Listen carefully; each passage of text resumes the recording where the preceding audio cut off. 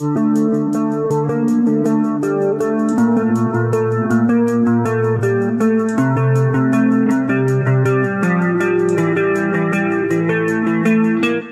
you look at a plant, your first thought is probably not, "That thing gonna kill me." But in some cases they might be. Sure, plants can be delicious, yet some can have different kind of compounds inside them. That doesn't go well in you. So here are the top poisonous plants that you don't want to mess around. At number 3, Deadly Nightshade, also known as Atropa Belladonna. Deadly Nightshade, or as some call it, Atropa Belladonna. This plant's got a history that's a mix of cool and chaos, so grab a seat and let's dive in with a friendly warning and some tales of how it can mess up your day if you're not careful. Alright, so what's the deal with Deadly Nightshade? Well, it's like Mother Nature's got a mischievous side with this one. It's got these tropane alkaloids, with atropine and scopolamine being the main characters. These guys are famous for their party tricks, and by party tricks, I mean they can send you on a wild trip. Think delirium, hallucinations, and if you really overdo it, a one-way ticket to the great beyond. Now, atropine and scopolamine aren't your average substances. They're experts at blocking acetylcholine receptors in your brain and nervous system. What does that mean? Well, it can make your mouth dry as the Sahara, turn your vision into a blurry mess, give you heart palpitations, throw you into a pit of confusion, and even make you do the seizure shuffle. Crazy, right? Back in the day, some folks used this plant's berries and leaves for a bit of a psychedelic adventure. They even used them to make pupils look bigger for a wild-fashioned statement. Deadly Nightshade is like the globe-trotter of the plant world. Originally from Europe, North Africa, and Western Asia, but it spread its wings far and wide. It loves chilling in woody spots and waste areas and stands out with its fancy purple bell-shaped flowers and shiny black berries. Now here's where things get tricky. The amount that can send you into a downward spiral varies. For grown-ups, just 2 to 5 of those berries could be game over. Kids? Well, they've got even less wiggle room. And the leaves and roots? They're like the heavyweight champs, packing a concentrated punch. Even a nibble from these can set you on a wild, unwanted journey. Deadly Nightshade has a resume that includes accidental poisonings and some pretty nefarious schemes throughout history. But believe it or not, the bad boy still has some legit roles in medicine. Doctors use the alkaloids from this troublemaker to control saliva before surgery and make your peepers pop for eye exams. At number 2, Foxglove, also known as Digitalis purpurea. Meet Foxglove, a tall and striking beauty sporting those unique purple, pink, or white bell-shaped flowers. This European native has a knack for popping up in all sorts of places, from woodland clearings to moorlands, and even in the cozy corners of your grandma's garden because, let's be honest, it's a looker.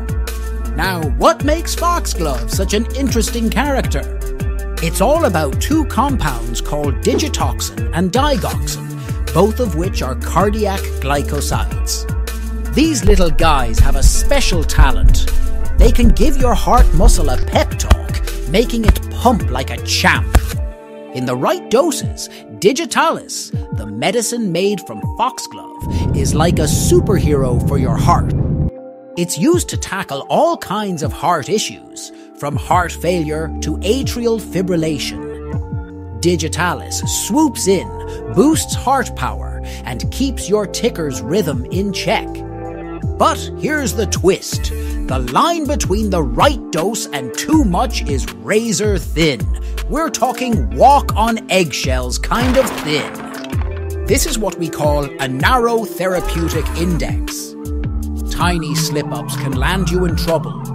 Signs of Digitalis overdose include feeling queasy, tossing your cookies, literally, getting woozy, losing your marbles, and seeing weird stuff like yellow or green halos. And in some cases, it can even mess up your heart's beat, leading to a dance with the Grim Reaper, arrhythmias or cardiac arrest. Not a fun stuff. Back in the late 18th century, an English physician named William Withering rocked the medical world by using Foxglove to treat dropsy, which we now know as congestive heart failure.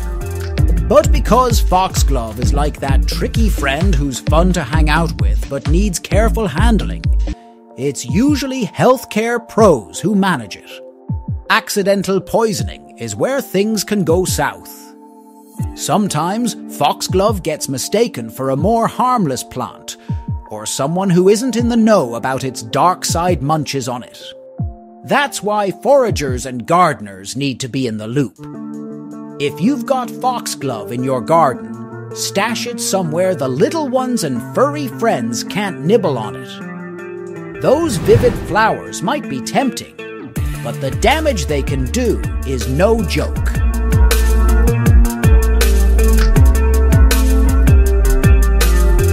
Coming at number 1, Oleander, scientifically known as Nerium oleander.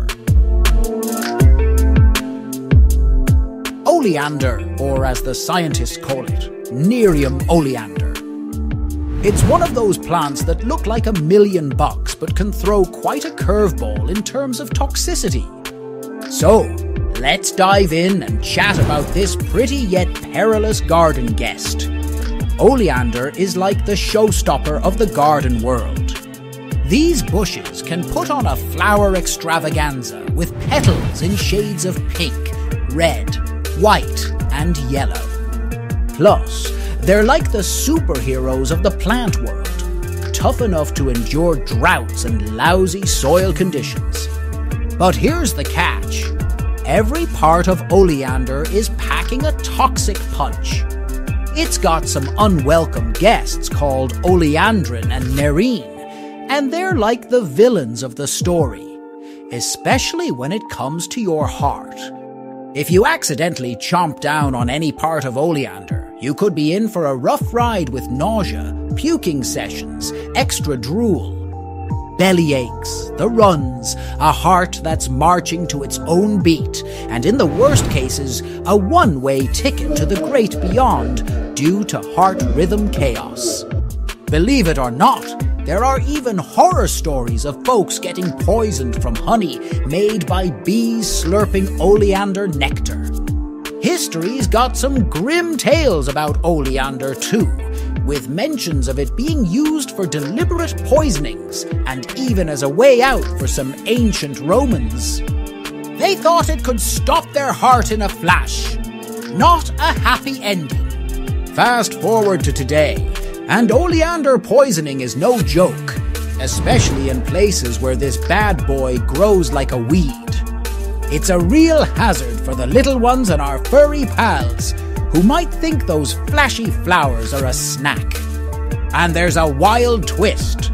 Some folks use oleander sticks to skewer food without knowing they're playing with fire, leading to accidental poisonings.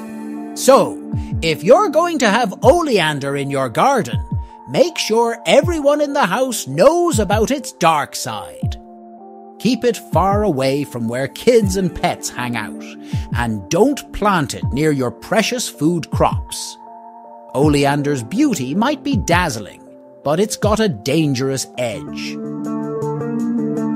All right, that wraps up our dive into the world of dangerous plants. Isn't it wild how something so beautiful can be so deadly? We've seen how these plants can be both a curse and a blessing, from ancient times to modern medicine.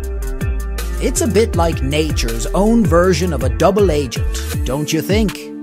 So the next time you're out and about, or maybe just chilling in your garden, remember these fascinating stories. Think about how these plants have been part of some crazy historical events, and even how they're helping in medicine today. It's like every leaf and petal has its own secret story. Let's keep our eyes open for the amazing and sometimes hidden wonders of nature. Who knows what other secrets are out there, right? Stay curious, and let's keep exploring this incredible world we live in. But maybe, not snack on any mysterious plants we find. Stay safe and keep having fun with all these weird and wonderful bits of knowledge. If you haven't already, please consider to subscribe and give us a like if you found this content informative. And remember, you can always leave your comments and suggestions down below. If you want more content like this, or if you have any specific topic you'd like us to cover in the future, please let us know. Your input shapes the direction of this channel.